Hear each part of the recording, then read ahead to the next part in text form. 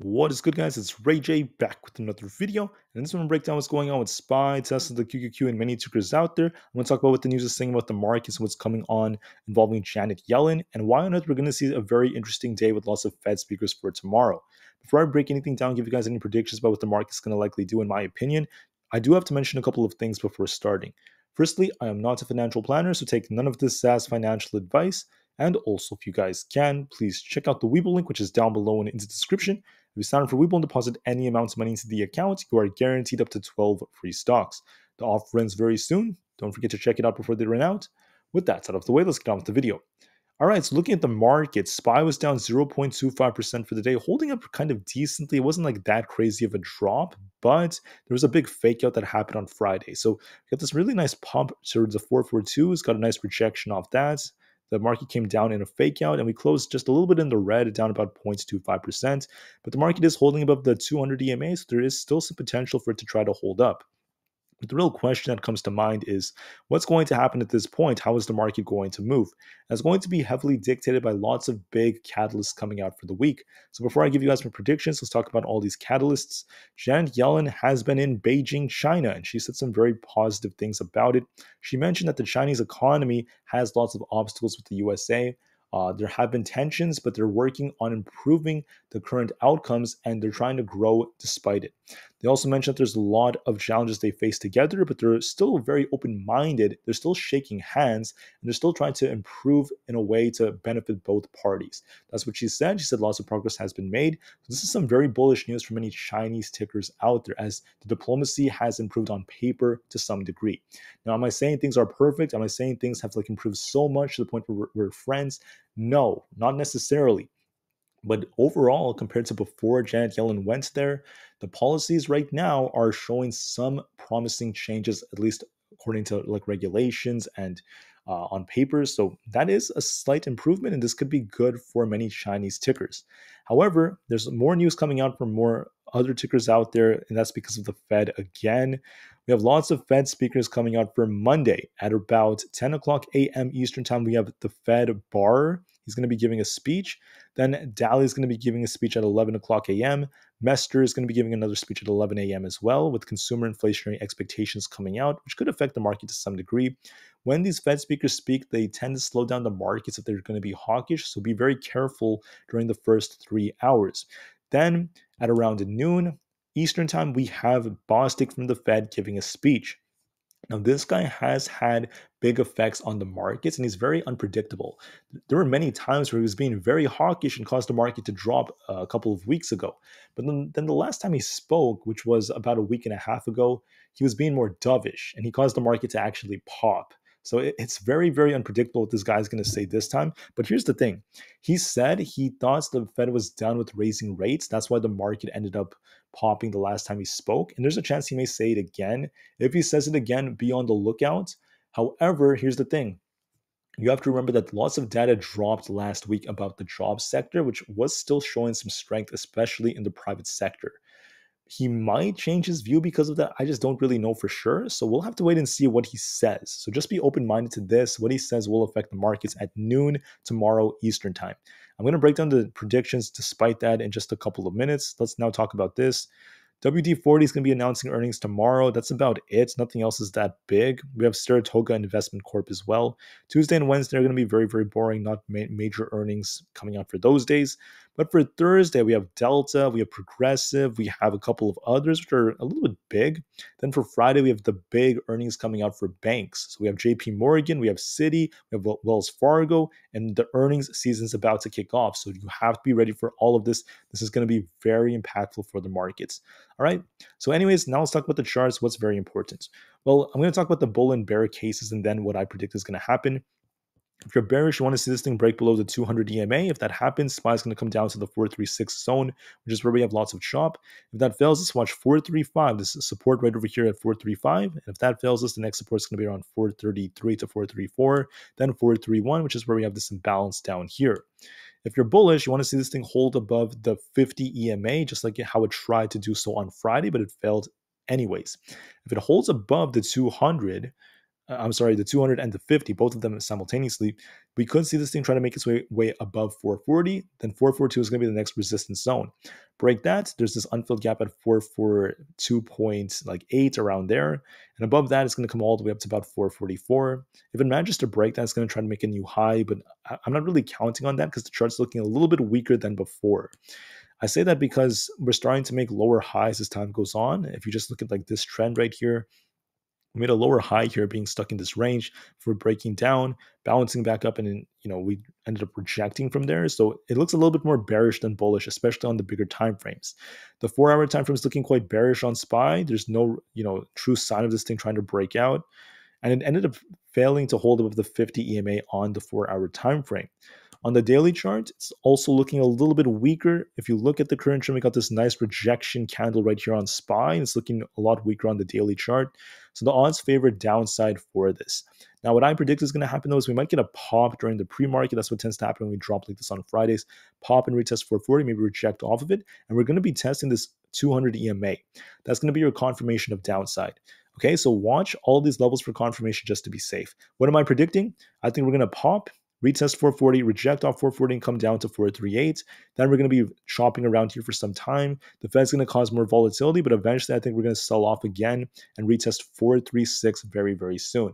That's my prediction, and I think it's likely going to happen as soon as Monday/Tuesday. Now, please note, I'm not a fortune teller. I can't predict every single catalyst because we have so many Fed speakers. I don't know what they're going to say, but I'll do my best to just tell you what's very likely looking at the current trend. And don't forget, SPY has a tendency of popping near the opens and then cooling off later on. It's likely going to happen again for tomorrow. That's what I'm seeing for it. For Tesla, it's the same thing. This thing is looking weaker on the 1-hour time frame. It's continuing to make lower highs. The high was at 284, then 283, then 280 flat. It's slowly starting to downtrend. Break below 270, Tesla's going to likely fill the majority of this gap, if not all of it, and see 265 to 262. Now, do I think it's going to happen? Well, I think it's going to test 270 very soon. But if you're bullish, you want to see this thing hold above 280, which I think is less likely. What do I think Tesla's going to do for tomorrow? I think it's going to pop in the open because Tesla does this more than SPY. It pops in the open nicely, then cools off. Every morning for the entire week it did this. It popped and came right back down. I think it's going to do the same thing. It's going to pop, maybe retest either 278 or maybe 280, one of those two, probably 278, reject off 278 and start downtrending back down to 274, all the way down to 272, 270 possibly, and likely try to balance and close very flat. I'm leaning more in that direction of a very flat close for Monday, but then more downside later on, possibly to see the 260s. I think that's going to happen to Tesla. For this week, it's going to rebound by next week, approaching earnings, and then earnings will determine if Tesla tries to continue to pump or if Tesla's going to crash. Basically, that's going to determine everything. So that's what I'm seeing for Tesla. For Aapl, okay, if you're bullish on Aapl, you're going to be watching these very important levels. 192 is resistance, break above that, so we can see 193, then potentially this 194 to 195 area right here. So like 194.5, then 196 after that if you're bullish. If you're bearish, watch it around 190. If that fails us, it's going to come down to 189.21, 188.47, then 187.5. What do I think is likely going to happen? It's getting very tight. I think it's going to try to pop in the morning, retest 191.5, then reject off of it and make its way down to 190. I think the odds favor downside on the 1 hour. On the daily, it's starting to look a little weaker on the MACD. On the 4-hour time frame, I think the same thing is going on. The trend is looking a little bit more bearish. If you look at the MACD, it's been making lower highs. So the odds favor a nice pop in the morning, then a cool off as time goes on. For the triple Q, what's going on with this one? Look at that 4-hour candle, huge rejection on the QQQ. The 4-hour time frame is looking bearish, and also the daily is looking more bearish too. There's no clear sign of this thing like bouncing nicely. I think the odds favor this thing retesting like 368 or so, maybe even 370, somewhere between there, then rejecting and slowly coming down to get closer to filling this gap entirely, or where this gap support was around 364.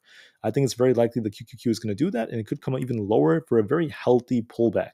But whether or not this thing bounces nicely is going to depend on earnings. So make sure you're ready for that. So I'm looking for a potential retest of 368 and a rejection.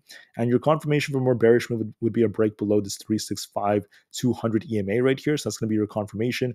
watch the 15 to 200 on the 1 hour time frame very carefully with the extended hours on. That's going to help you determine the direction of this thing. The current direction at the time I am recording this, okay, is looking more bearish on the 4 hour and the daily and etc. Just looking at this big rejection. I'm looking, in my opinion, so I went over the bull and bear cases by breaking down the levels, by the way. So if it breaks 368, watch 370, 372 to 372.5 for that inverse head and shoulders position is going to be the next resistance, then like 374. And then the supports, I just talked about them. Right below 366 comes 364, 363.5, then 360 after that. But what do I think is very likely? I'm looking for a potential bounce, okay? I think it's going to try to bounce a little bit. This is the most likely possibility. Retest 368 or so, maybe go a little higher. I don't know how high it's going to go. Then trade sideways, reject off that and trade sideways, come back down to 366. And eventually it's going to likely downtrend and retest 364 either by the time we close on Monday or in the later days of the week as the trend is looking weaker. I think it's most likely going to pop then drop. That's my prediction for the QQQ. Nvda, I mean, we have a nice inverse head and shoulders like structure on the bigger time frames, like on the 4 hour, you could see it. There's a good chance it's going to try to pop because of the Janet Yellen news. So I'm leaning kind of in the middle with it, but a little bit more bullish. I think if it can break above 433, we're going to see this thing push up for about 440. If it breaks below 423, watch it come down to 421, 418, 413.5, then 411, and 409 and beyond that. What do I think is more likely? Maybe a pop near open with the market to retest 432. It may try to go a little higher thanks to the Janet Yellen news to retest like 435, but because the market may slow down, it might not pop all the way up to 440 immediately. It could make an attempt to do so, but I don't know if it's going to go that high. Then it may cool off after that. We might see this thing just close very, very flat. That's what I think is very likely for Nvidia looking at the current trend, which is very sideways. If you look at it, it's very, very sideways, not really doing anything. That's what I think is more likely. For Microsoft, if you're bullish, you want to see this thing break above 340 and hold above it. If it does so, watch 343. If it breaks below the 200 EMA, you're going to be watching support all the way down to this like 334 area. If that fails us, there's 332, then 330. It's been very sideways, not really doing much. I predict it's going to get a bounce and try to push up for about 340, and then it might reject off that, and then just trade sideways from there. That's all I'm seeing from Microsoft. There's not really a clear direction, but the 1 hour was looking a little bit more bearish. The 4 hour is very sideways from what I remember, not really giving us a direction. Daily is looking a little bit weaker. There's a bearish divergence that is developing, but there's no clear sign of it playing out just yet. So we might see a rejection soon. I think I am leaning a little bit more bearish on it. I think there's a good chance it's going to just trade sideways and eventually break down and make its way down to like 330 or so. But just to be safe, I'm not really going to make that call until we get confirmation. And for now, at the time I'm recording this, it looks more like it's just going to trade sideways and not really do much between these support and resistance levels, between 343 and then 337. I think that's more likely, and I think the odds favor maybe in the medium term a slight rejection. We'll have to wait and see. I know we have earnings in just a couple of weeks. AMD has a lot of potential as well. We have this imbalance all the way up here that was unfilled at this like 116 area, and also there's another imbalance up here at like 118. I think the odds favor upside for AMD. I think it's going to likely cool off a little bit and try pushing, and it's going to eventually make its way up to 118 over the next couple of trading days, maybe for the next week or so, thanks to Janet Yellen and the news that came out. If you're bearish, though, you're going to be watching support around this like 109 area as major support. There's also support around this 113, 111 zone right there. If that fails us, watch 109, 107, and then 105. But I'm actually leaning a little bit more bullish on it. This overall trend is looking like a cup and handle that formed. I'm going to be watching this imbalance. If it breaks above 115.6, it could make its way up to 118. Netflix is looking pretty sideways, not really doing a whole ton so far on the bigger time frames. It's just been going back and forth between 430 and 446, back and forth and back and forth. However, I think that if it can hold above 440, we're going to see an attempt to fill this gap up to about 445. If it fails to hold 440, it could reject off all the way down to 432. That's going to be the next major support for it. There's not a whole lot of support holding this thing up.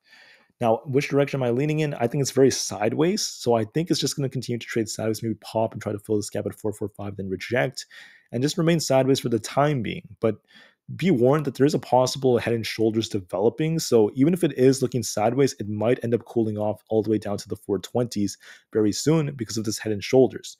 It's all a possibility, but that's going to be more for the medium term. For the short term, we may get a very sideways day for tomorrow, maybe a pop near open, then a drop after that.